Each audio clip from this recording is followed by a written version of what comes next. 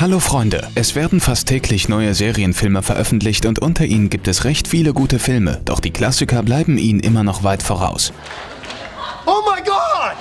Kuriositäten und erstaunliche Details vom Drehort, Geheimnisse einiger Episoden, Fan-Theorien und sogar Hinweise auf eine Fortsetzung. Willkommen in der Welt legendärer Sitcoms. Los geht's!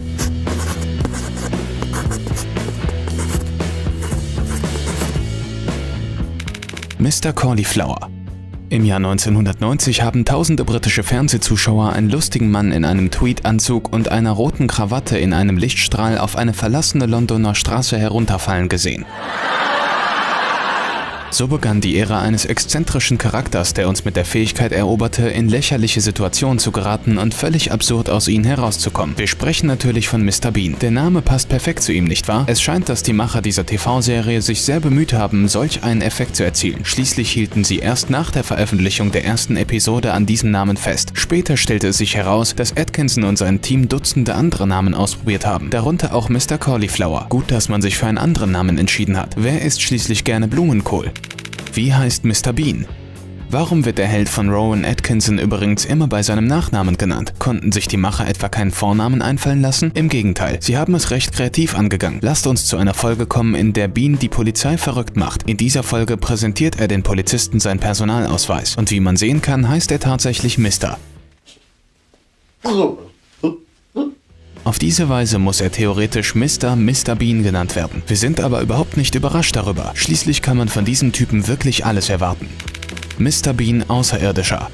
Lasst uns die Fakten vergleichen. Mr. Bean trägt immer die gleiche Kleidung und weiß nicht, wie er mit anderen Menschen umgehen soll. Er ist doch bestimmt ein Außerirdischer. Darauf deutet eine Folge der Zeichentrickserie Double Trouble hin, als Mr. Bean sich fast schon auf den Weg zu seinem Heimatplaneten machte. Fest stellten jedoch eine andere Theorie auf. Atkinsons Charakter war zunächst ein gewöhnliches Mitglied der Gesellschaft, wurde jedoch dann von Außerirdischen entführt, untersucht und als sozial ungeschickter Exzentriker wieder auf die Erde zurückgebracht. Die Autoren der Serie widerlegen keine der Theorien, daher bleibt uns nichts mehr übrig als zu spekulieren. Wenn ihr Argumente für eine der Theorien habt, dann schreibt es in die Kommentare. Gefallener Engel.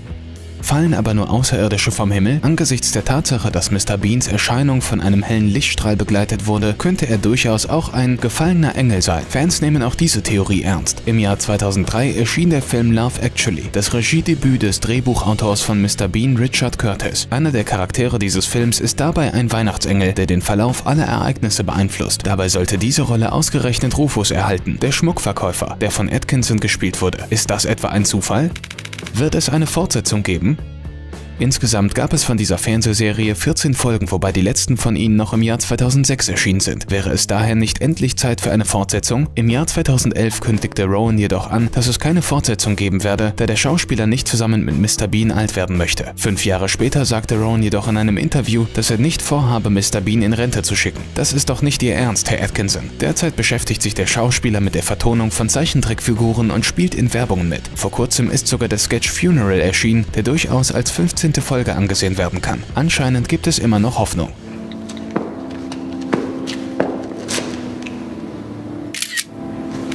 Blaues Auto. In gewisser Hinsicht ist Mr. Bean dennoch ein typischer Brite. Er hasst das blaue dreirädrige Auto. Habt ihr auch gedacht, dass es eine weitere Besonderheit von ihm ist? Nein, der Hass gegenüber diesem Auto ist in Großbritannien schon lange zu einem nationalen Meme geworden. Dabei ist es wirklich ein schreckliches Auto. Seine Karosserie besteht aus Fiberglas und hält selbst leichteste Kollisionen nicht stand. Darüber hinaus ist dieses Auto auch noch völlig instabil, was uns Mr. Bean auch demonstriert, indem er es fast in jeder Folge umkippt. Das Böse muss schließlich bestraft werden. Unter aus Friends. Okay, lasst uns zu einer weiteren legendären Fernsehserie kommen. Friends. Es hat sich jetzt sicherlich die berühmte Melodie in eurem Kopf abgespielt und ihr habt euch wahrscheinlich schon die 7 Charaktere vorgestellt. Neben den Hauptfiguren haben wir uns schließlich alle in Gunther verliebt, den Barista mit den blond gefärbten Haaren. Wo haben die Macher nur so einen charismatischen Schauspieler gefunden? Obwohl, vielleicht haben sie sich überhaupt nicht angestrengt und haben sich für den ersten Statisten entschieden, der mit einer Kaffeemaschine umgehen konnte. Stellt euch nur Folgendes vor. James Tyler hat einen Masterabschluss in Kunst und bekam dank der Fähigkeit, eine Kaffeemaschine zu bedienen, eine Rolle in der besten TV-Serie der Geschichte. Das Leben ist wirklich seltsam. Geheimnis der Hundestatue. Erinnert ihr euch, als Joey seine erste große Rolle bekam und seinen ganzen Lohn für völlig nutzlose Luxusartikel ausgab, darunter auch eine riesige Statue eines Hundes namens Pat? Monica fand sie so hässlich, dass sie sogar davon träumte, dass sie eines Tages kaputt geht. Glaubt ihr, dass niemand bei gesundem Verstand so etwas kaufen würde? Ihr wollt doch nicht Jennifer Aniston beleidigen. In Wirklichkeit gehört die Statue ihr. Das Lustige ist aber, dass die Schauspielerin sie als Geschenk erhalten hat, nachdem sie die Rolle von Rachel bekommen hat. Vielleicht sieht dieser Hund gar nicht so schlecht aus. Honorar von Bruce Willis. Bei Friends gab es viele weltberühmte Stars. Als dort aber noch Bruce Willis auftauchte, haben sicherlich viele von euch laut geschrien. Möchtet ihr wissen, was er für ein Honorar bekommen hat? Keinen einzigen Cent. Genauer gesagt, spendete er sein ganzes Gehalt für wohltätige Zwecke. Denn Bruce und Perry haben zusammen in der Komödie Keine halben Sachen mitgespielt, wobei Bruce nicht wirklich an sie glaubte und der Matthew ihm eine Wette anbot. Im Falle eines Erfolgs müsste Bruce Willis kostenlos in der TV-Serie erscheinen. Dafür bekam er für die Rolle von Paul Stevens aber ein Emmy. Bazinga Biene. Bazinga. Bazinga. Bazinga. Bazinga. Wenn ihr jetzt gedacht habt, dass Sheldon Cooper irgendwo um die Ecke herausspringt, möchten wir uns dafür entschuldigen. Wir wollten euch einfach nur von süßen Orchideenbienen erzählen. Normalerweise erhalten neue Tierarten einen schwer auszusprechenden lateinischen Namen, doch die Forscher der Bundesuniversität in Brasilien beschlossen, einen anderen Weg zu gehen. Dieses glänzende Insekt hat sie lange Zeit verwirrt, da es einer anderen Art ähnlich aussieht. Als Wissenschaftler letztendlich herausgefunden haben, dass die Biene sie hintergeht, ist ihnen sofort das Wort aus The Big Bang Theory in den Sinn gekommen. Die schöne Biene heißt nun Bazinga. Wir können aber nicht genau sagen, ob Sheldon damit zufrieden wäre oder nicht.